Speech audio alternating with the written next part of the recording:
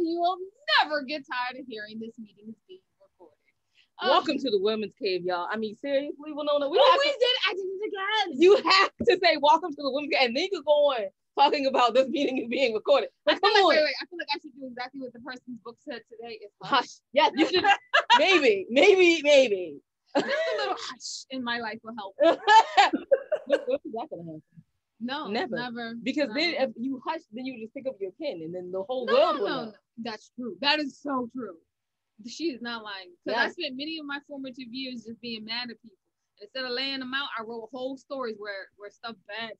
Girl, she used to like beat them up and kill them. It was hilarious. I was like, I mean, most writers do it. Come on. If you're real mean to a writer, you know you was villain. And you a villain somewhere. You're a villain in the story. Okay, anyway. I'm Jay. And I will know that. We're remembering to do something. High five, social distance style. COVID's still out here, y'all. Don't get too close. I'm not even gonna talk about that. Let's move on. Yeah, let's move on. All right. So yeah, we wrote literary life guides with pop poetry. Yeah, y'all, we actually have something interesting to say. Maybe even a little wise. Maybe. Yeah, no. Those are lies. No, it is wise books. They're wise books. They are wise. Okay, fine. Okay, they're wise books. We agree. All right. So, and I thought divorce was bad with other life lessons, and I thought being grown up was easy. If only I would meet a memoir in verse. And are you gonna include my book? Go ahead. My books done solo are Widow's Web and Foreign Coffee. All available on audible.com. So you go pick them up, or you can check out all the things that your ladies are doing and pick up the other books that we haven't quite recorded yet on www.andithoughladies.com. Yeah. But y'all not here to hear about us going on and on about our books. You're here to hear from our wonderful guests. Wonderful guests. Would you like to introduce yourself? Well, hello. I'm Rosemary, Wahtola Trommer, and I live in Southwest Colorado. And I've been writing a poem every day for the last 15 years. And I do a crazy thing where I post them online every day too. I don't just write them, but I put my first drafts into the world every day. And here are 3 things people should know about me. One is I'm a total doomsdayer. I really think we're going to die. We're going down. And it's a funny thing because I'm a super positive person on a daily basis, on a minutely basis. I'm pretty much an optimist, but in the big picture, I think we're screwed. So that's one. 2 is I don't understand sarcasm. My friends call me Dr. Ernest because I am ridiculously sincere and can't, I make them give me big cues that they're being sarcastic with me. And my 2 children are both super sarcastic also. So I struggle with that.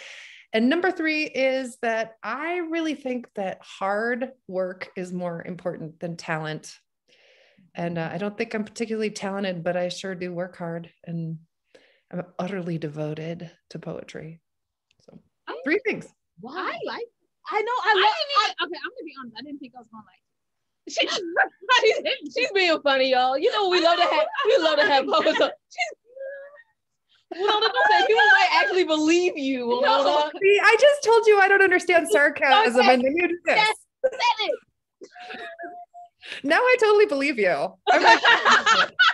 Oh my God. I mean, that means you believe I like you. That's cool. That's all. Oh, no. Get the other. Have selective hearing. You don't have to understand sarcasm if you have selective hearing. Oh, my head really hurts now. Okay, so let's talk about. I actually had a question. Writing a poem a day. Where do you find the time?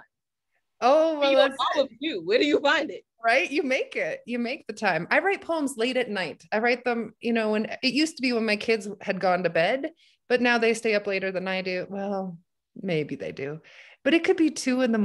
like it was last night, before I hit send and put it out into the world. So I always do it just instead of sleeping, I guess. I do poetry instead of sleep. Yeah, that's what writers say all the time. When it's time to sleep, you could write. One of the people from England is really funny. She's like, I called you at 10 o'clock your time, and we're like, who's up at 10? I write in the night. No one's up at 10. 12:30 maybe. 10. Ooh, it's early. What's the first thing that she said out of her first story? What is going on with you today? I forgot. I had a question about the my word. Doomsday. Oh, it wasn't a question. It was a thought. I'm sorry. I wish the word. Aren't all all writers doomsday people though? Really? That Truly? was my point. I was like, you're a poet. You're supposed to be semi-sad and somber. A little doomsday. Yeah.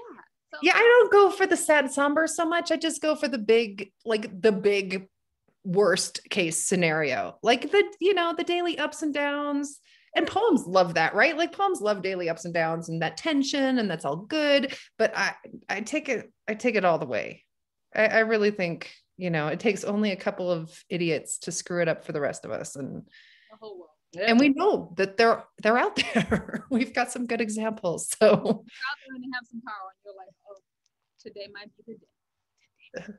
I try not to think about it. You said that you were an upbeat person most of the time. Do you think poetry helps you with that? Do you think like because you write it every day that it helps get out some of those negative emotions or keep you upbeat? You know what? No, I think I was upbeat, period. Like, let's face it, that was my nature anyway.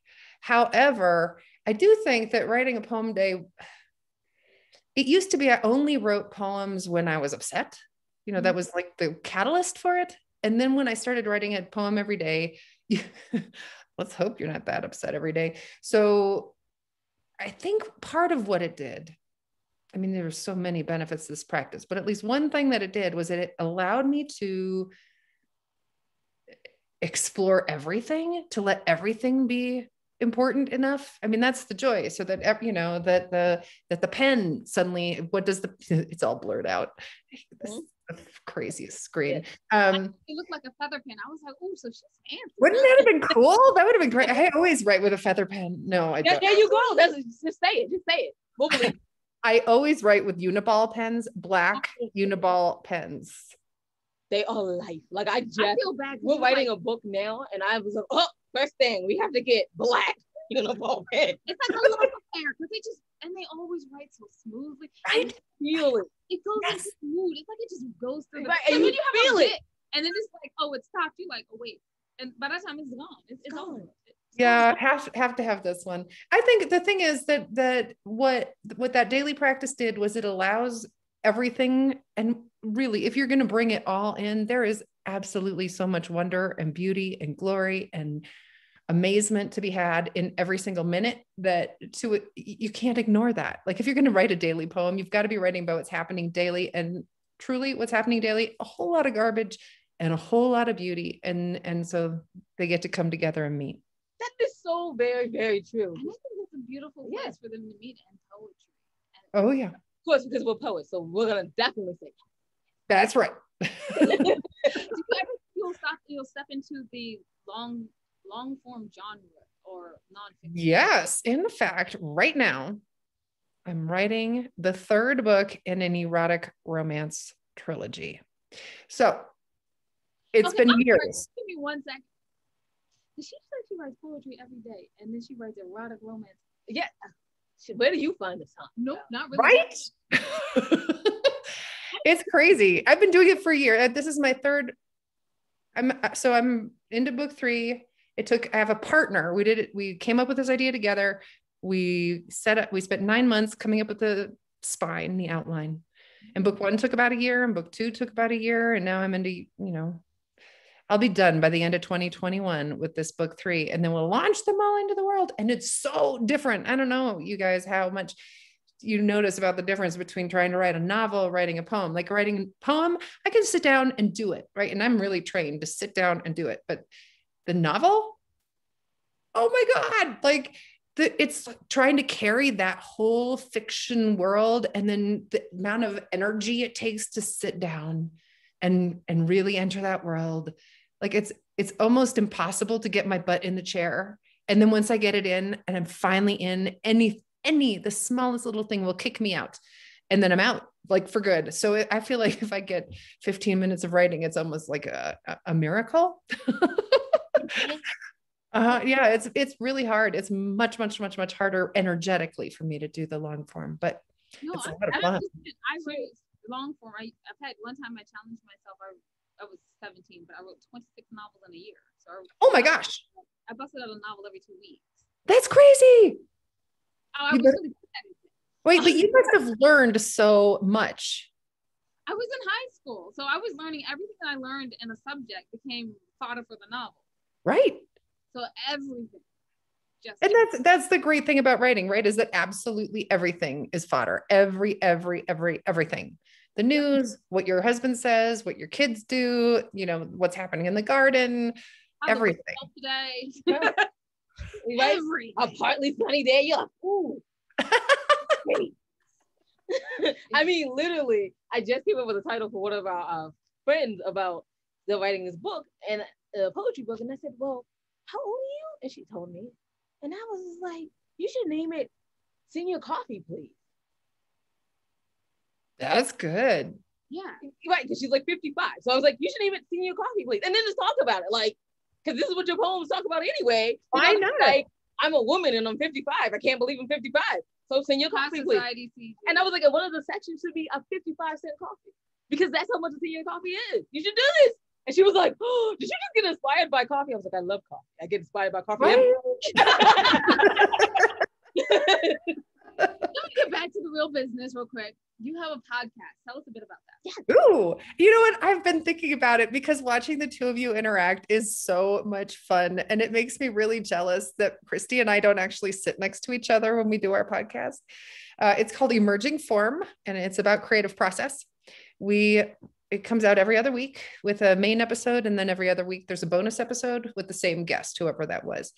And we focus on all the stuff it is to be a writer, you know, how you struggle, what's at stake, how do you carve out the time, how do you meet a deadline, what, you know, just all of it, as much as, you know, just existential despair and the rest. But we sit in our closets, you know, for recording purposes, just because it dampens the sound. So there we are sitting in our closets, you know, hours away from each other, surrounded by sweaters and dresses and shoes and scarves. But we both have such poor bandwidth. We don't even use video, you know, to see each other because it's not reliable where we live in the middle of nowhere. That makes sense. Okay, so you know the narcissism question comes out right after that when someone says they have a podcast and they have guests. The narcissism question is, so when do I come on? Right? You guys need to be on. Are you kidding? You guys need to be on. Oh, I don't know. It's obvious already. Our writing, we don't have to discuss our writing process of like laughter and being like, I told one of my professors when I was in creative writing class, he asked me, how do you come up with the poetry, the poems that you pick for your book? I said, you throw it against the wall, if it sticks, there you go. It's great. It's great. That one stuck longer than anything else. That one goes in. That was good. So no, you don't want to talk about our process. That is a sarcasm thing. I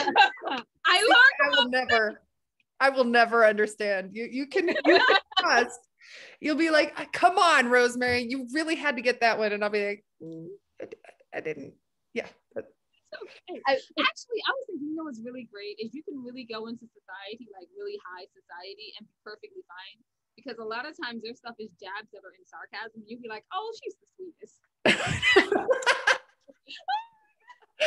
Right now, how pissed off they're gonna be with you. Like, oh my God, will she ever get it? No, I will never get it. I will never get it. I won't. Oh yes, you have to. I feel like that's a title of one of her books. Like, I will never get it. I will never get it. I will never get it. Okay. And that is the truth, by the way. Let's talk about your actual book. Let's talk about Hush. No, I was not gonna go with Hush. You haven't. No, but I love Hush. It's so pretty. Okay, we're going. My son took that photograph. Isn't that nice? Yes. I asked the publisher, I'm like, could my son please, could we use some of his photographs for the cover? And they're like, well, sure. So. Are they free? Yes. Yes. Okay. Yeah. So you have one of your sections, let me make sure I get it right. Because as you can tell, I can't remember anything today. That's wow. Forward. Wow. I wanted to ask you should have maybe had marked that. Yes, I should have. Yeah. Bowing our heads to move forward. How did you come up with that as the section? Say it what it is again. The section title is Bowing Our Heads to Move Forward. Bowing Our Heads to Move Forward. That's a line out of one of the poems. I wonder if I could find it and then I would read it to you, but that might take me a second. Yep. So, Will. Are you able to edit it out if I take a second to find it? Yay, you found the poem. Yay, you found it. I found it. It's called Good Morning, Destiny. And what isn't a sign this morning? The way the alarm lost its ring, the scent of apples waiting to be peeled, the blue reveal morning behind morning mist, a green sign that reads paradise, the mountains themselves moving until it appears the sun rises. Everything feels worthy of attention, of notice. We need not scour for omens. What doesn't have something to say to us about where we are going? 5 black crows on the fence line, a missing glove, the trees shedding whatever no longer serves them, the sun so bright in our eyes. We must bow our heads to move forward. Wow. Yeah, that is beautiful. She read it like a prayer. I know, right? I love it. It's so good. It's so good. I want to learn how to read like that. One day. It's like, one day when we grow up. That's a question I need to ask. Do all poets learn how to do this literary read? Oh my gosh. I could tell you that so many, right. I'm gonna talk smack about people, but here's the thing. I think a lot of poets don't read their work very well. I think a lot of poets read it, they get this weird poet voice. Like, I'm gonna read it in the weird poet voice. And what isn't a sign this morning? The way the alarm lost its ring. Right? Oh my goodness. It's okay. When I hear that, I just assume that they're new to the poetry world, and give them 2-3 years and they'll figure out the literary read. They'll even write out and they'll be like, this is a literary. They'll do the whole thing like as an introduction to an album song. There we go. I've been here for 5 years now, like really in the public eye. I still don't have a literary read.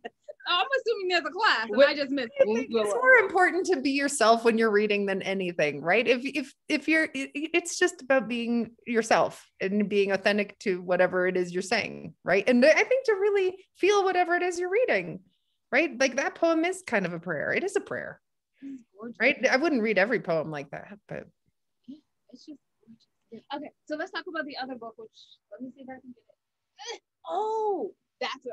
Even Now.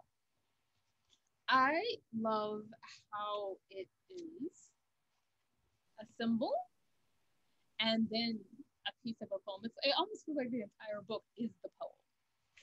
It was so much fun, this book. I feel like all I want to do anymore is collaborations. I collaborate on this romance book and my podcast is a collaboration. You guys get it. It's so much more fun to do it with somebody else, right?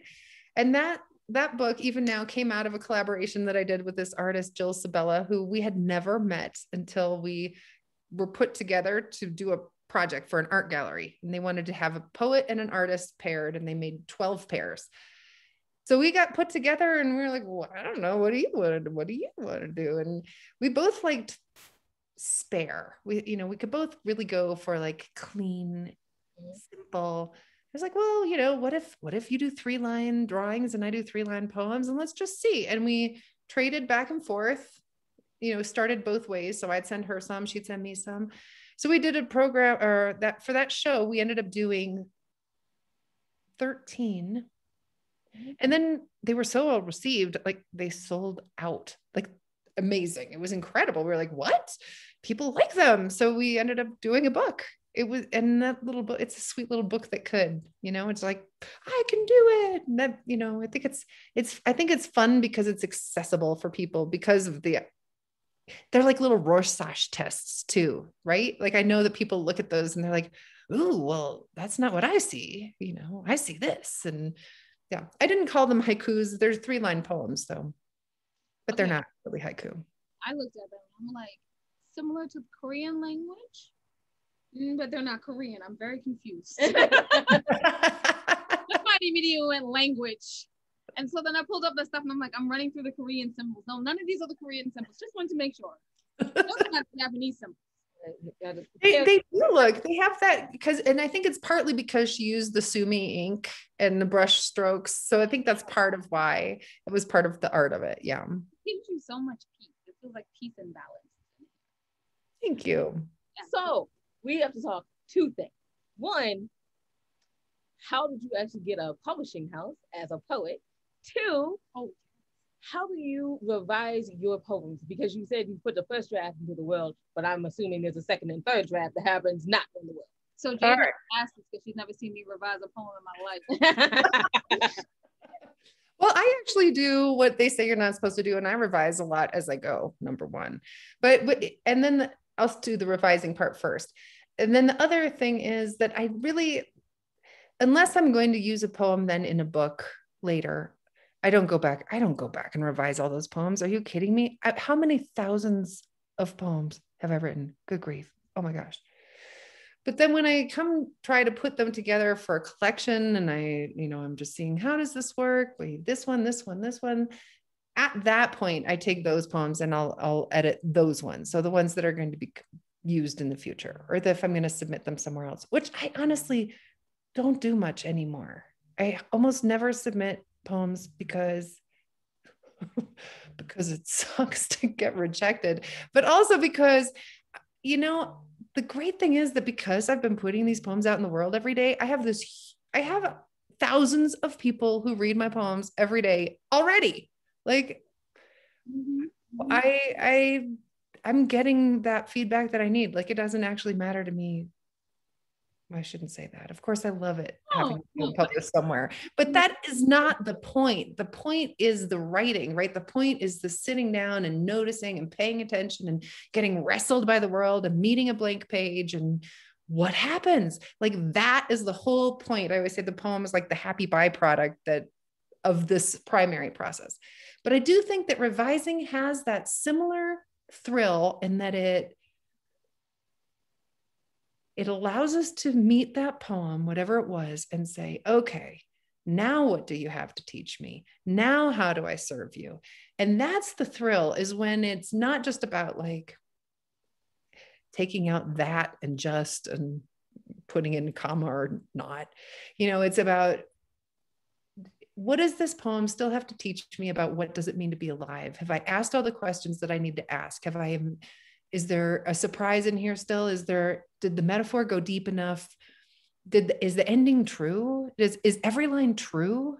And if it isn't true, is there something truer? Like, that's the thrill in revising for me, is not necessarily just like this nitpicky graduate school stuff. I don't mean to put down graduate schools, but maybe I kind of do. I feel like the thing is that for me, the practice of both writing and then later revising the poem is this act of service, of being in service to the poem and making sure that we're as out of the way as possible, and that the mystery of what it is to be alive is what's coming through, right? And of course, there's so much craft involved with that. Like, how does the poem move, and what's at stake, and is there show and tell, and how does it rub, and does it sing, and those are all things that I'm interested in. I guess really both when I'm writing it and when I'm revising it, but you just can have a little more perspective if you read it later. Can you give me one second? No, we doing like all the stops today. I guess like just phone calls are happening, like poem finding is happening. I don't even know what's going on. What's going on? Ooh, that's a good, but that doesn't fit our new book. Otherwise, yep, because I have a whole poem. So how long does it take you to write a poem? Wait, we were going to talk about how she got it published. Publisher, and then how long. So publisher, the first book I did, the first publisher I found, now this is back in 1999. And I went to the publisher, who was of a little small company.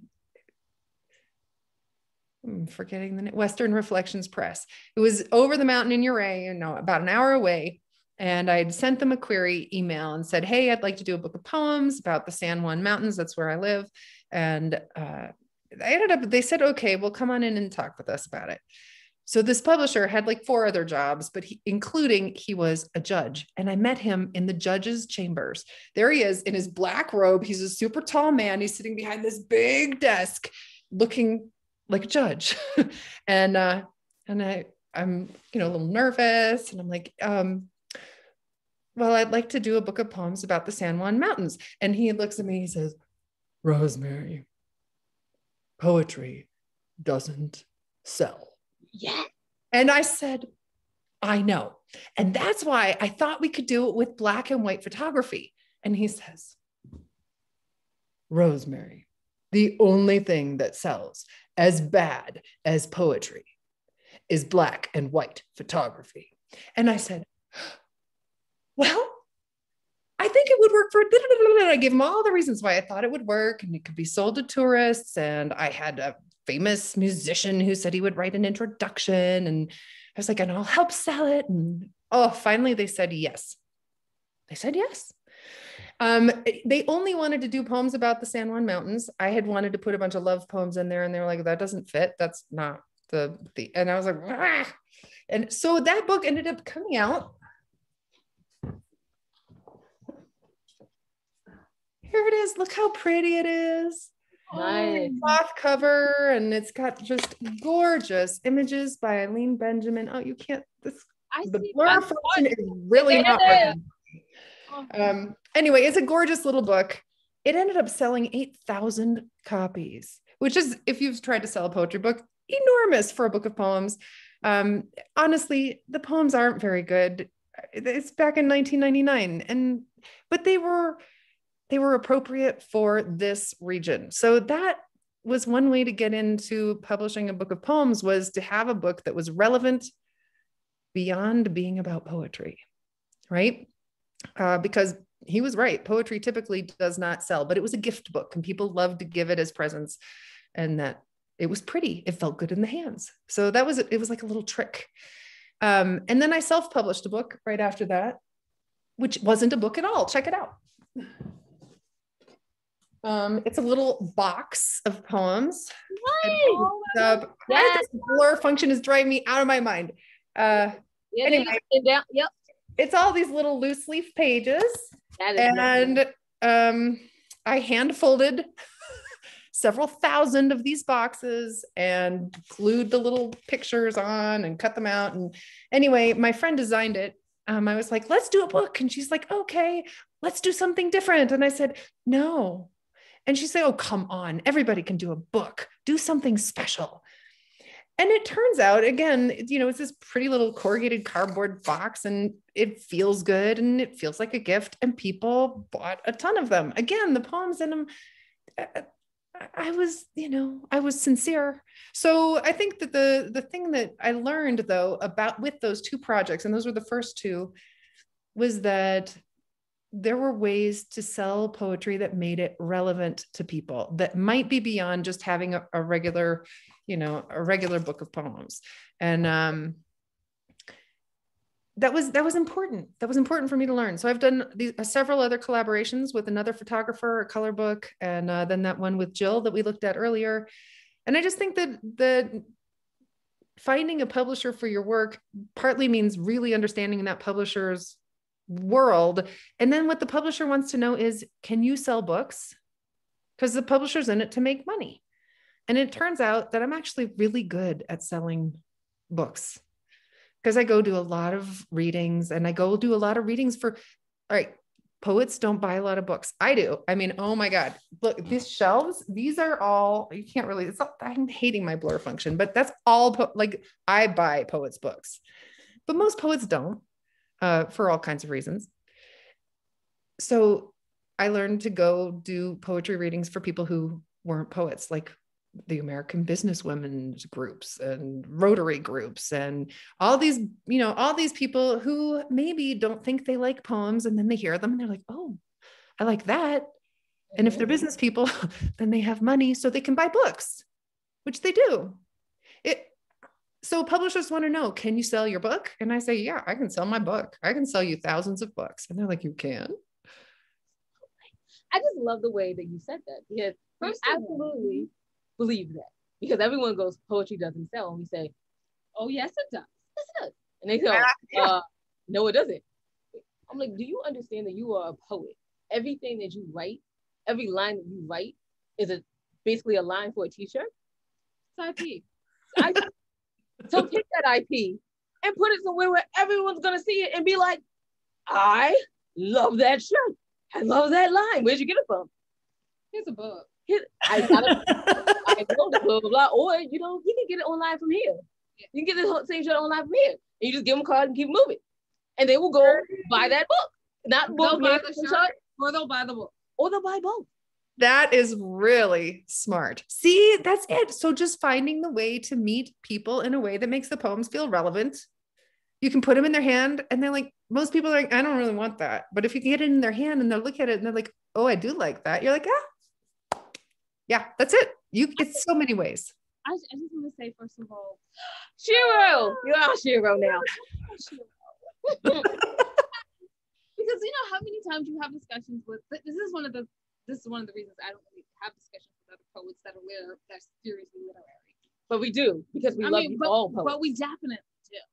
I mean, but like, it's because you get to the point where you talk about art and you talk about business. And if you talk about business, well then you still eat your art. Right. And I don't believe that. I believe the business comes before the art. Like, just, you should have a plan, some semblance of a realistic plan before just making art for art's sake. Unless it's just for you. Because if it's just for you, then yeah. But also, but if it's for money, business. How do people get into reading? Genre. Right? That's right. True. They get into it, genre. But they stay for poetry sometimes. So you just have to get them to stay for poetry. Right, exactly. So yeah, I think people don't know often that they need it. And I believe so much that we need it. We need it. It's nourishing. I believe someone often asks us why we chose to, I'm being real narcissistic today, I'm so sorry.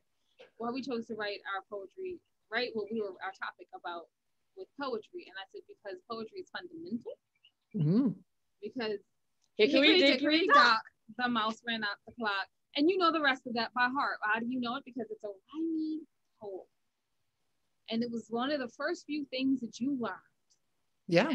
That you like tend to learn when you were a child. It has a rhythm and poem to it.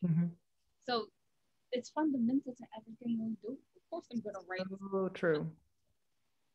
No matter how many times you say you don't want it, it's still a part of you. You kind of do. You just don't know it yet. It's like an inundated You just don't know it yet. I think so many people had bad experiences, with a teacher who made them feel stupid.